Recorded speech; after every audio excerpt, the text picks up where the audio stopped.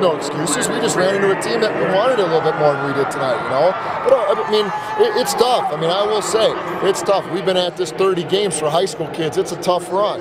You know, it's a tough run, and again, I think that was what it was. Just the freshness of what I saw to Tri-West.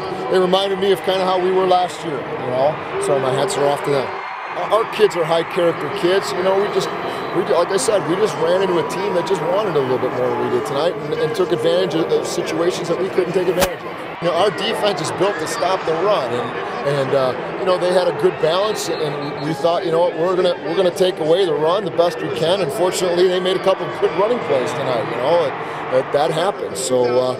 You know, I'm awfully proud of our kids. Like I said, 29 games in a row is a heck of a run, and it's a shame that they had to lose tonight. But we lost to a really good football team. They're going to hurt, but that's the type of kids that we have. You know, we have great character kids, and they should hurt. They should hurt. They lost a state championship tonight, but again, I think it was two good football teams, and Tri-West just brought a little better, took advantage of different things, and played a little better game than we did tonight. When you look at how many guys we had to replace, especially in the offensive line, especially the quarterback situation that we had to replace, you know, making a run where you lose your All-American linebacker for, you know, he only played 2 out of the 6 playoff games. Great character kids, great character kids. They play hard. I think we played a great schedule. You know, I think we played some great teams in the playoffs. We beat a really good Mishawaka-Marion team.